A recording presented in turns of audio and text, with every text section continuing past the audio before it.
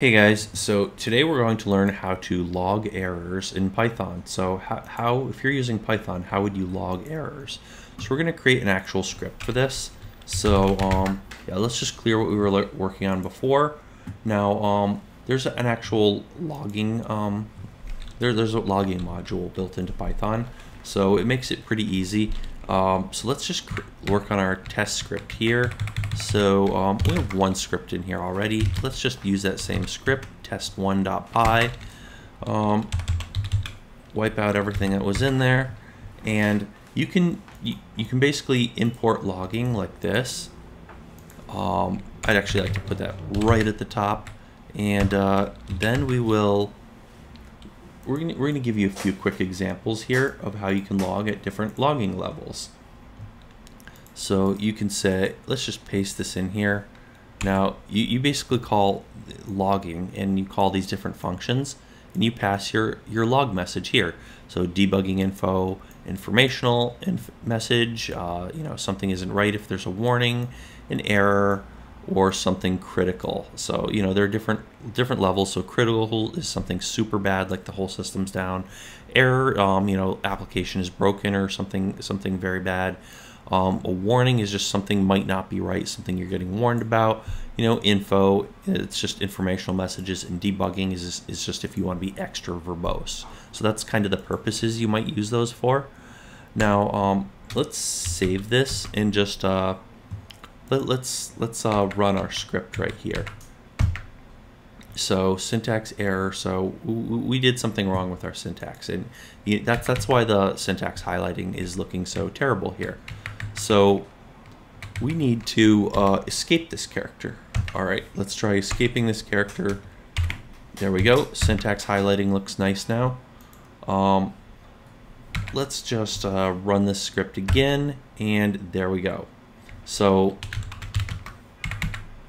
you'll notice, even though these aren't the actual strings that I wrote, it's using logging, so it basically prints it out.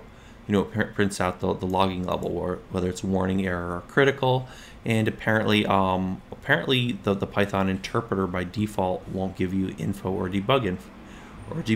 So that's kind of interesting to know.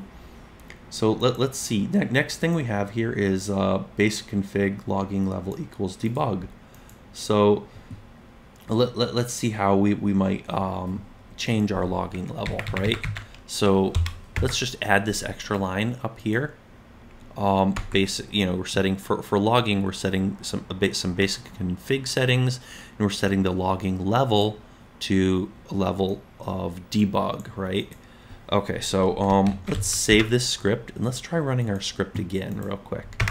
So there we go, and now you'll notice instead of only outputting 3 lines, we're outputting all 5 lines.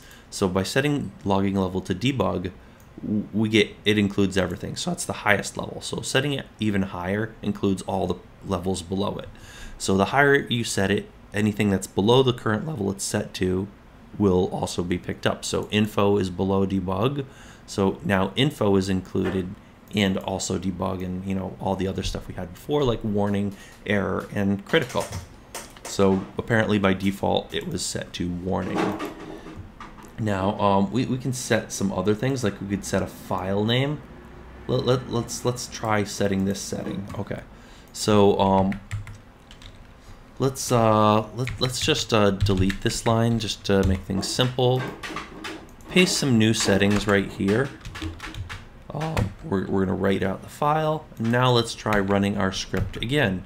No output at all. Well, that's not completely true. Let's just check. Now notice in our directory, instead of just having a script, we also have mycustomapplication.log. So we specified a log. Let's just see what's inside this log. So cat mycustomlog. There we go. All the default stuff from warning to critical, no info or debug. So basically, if we can specify a file name where all logging is supposed to go, and the file mode, which we need. Anytime we call logging, that stuff will be logged to that file, for the current logging level, right? So that's actually pretty useful. Now we can also set some format log. Let's just try changing the format, right?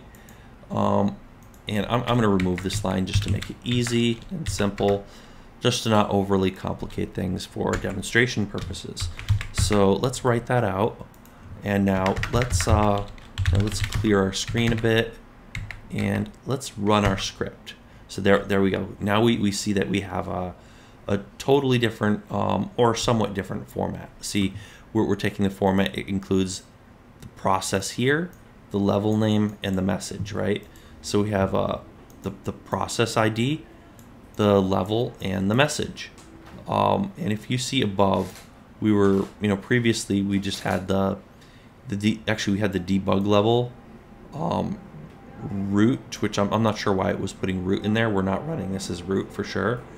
And your actual debug info. All right, so, and it was separated by colons, right? So here we're separating it by dashes, and we're just getting the message and the log level and the I guess that's the process ID, right? So that's how you can change the format of your logs. So that's actually pretty useful. If you want to get your logging set up right for your Python application, that's something that's really helpful to know. And you can make things more elaborate if you like. So for example, you might put in something like this. Let's just remove this line and let's put in another line here. So all right, here we can say you can set logging to debug, set it to log to a file. You have to set the file mode to write. And here we're changing the format just like we did before. So we're basically combining all of the things that we did, all of the settings that we had before, all into one thing. Now we're gonna write this out to save these changes. And now let's, well, before we do anything, let's remove my custom log. There we go, we only have our script in this directory. Now let's run our script.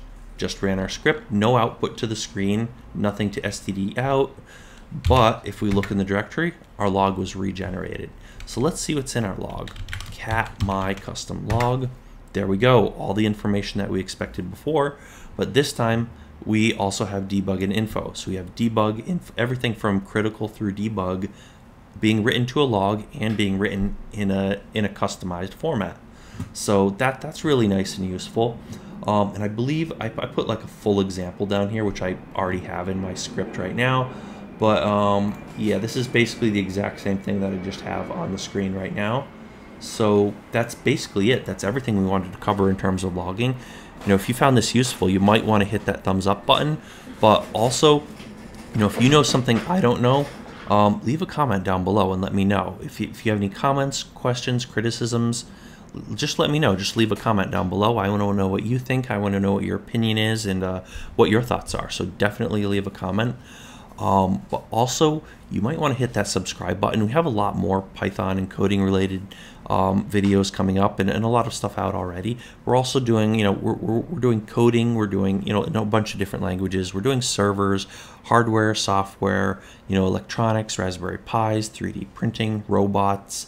All sorts of interesting stuff you're not going to want to miss out on. So definitely hit that subscribe button to make your YouTube feed that much more interesting. But also, you're going to probably want to hit the bell icon so you don't miss a new video. That way YouTube will actually let you know when we do come out with a new video.